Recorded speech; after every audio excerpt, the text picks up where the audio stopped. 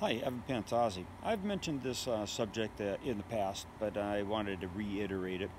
I talk a lot about the Bubishi. I talk a lot about the 6G hands. Now, the 6G hands I will never stop talking about because those were the ones that really keyed us into deeper aspects of Kyusho and enabled us to really penetrate deep within the human anatomy to cause damage to these inner structures that are protected by nature.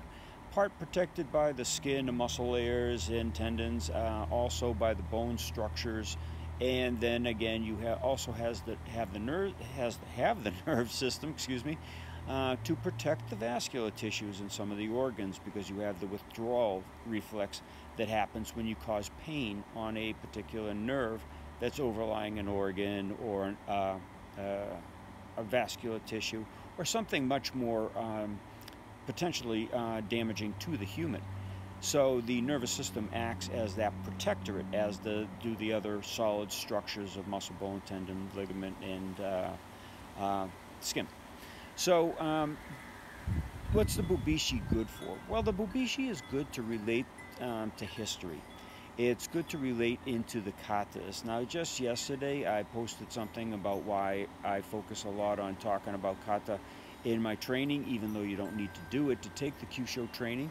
It's good to relate it to the katas for those that do it there, and also for those that are interested in seeing how katas or why katas were developed. And it was because of this Kyusho. But do you need the Bubishi to learn Kyusho? The answer is absolutely not, okay? It's for avid practitioners or enthusiasts that want to dig into the history, that want to relate things back in a more coherent ways, back into the old methods of karate and Kyusho and martial arts. But again, it's not mandatory to learn it. And Kyusho is a very easy thing to learn. It's a very laborious thing to get down to a skill. You can learn it in 10 seconds. You just find a target, you find a tool, you find a trajectory, okay? And that's all you need to do for simple application.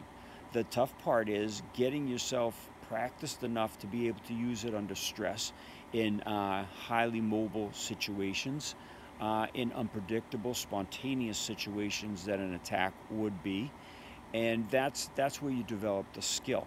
The knowledge is easy, and that's why the pressure point guys out there, you can see them doing Kyusho, but if they don't practice it in a highly mobile, stressful situation, it doesn't matter what targets you know, it doesn't matter what other things you know, you have to apply it, okay? Because the skill of Kyusho is in the hands, it's not in your head.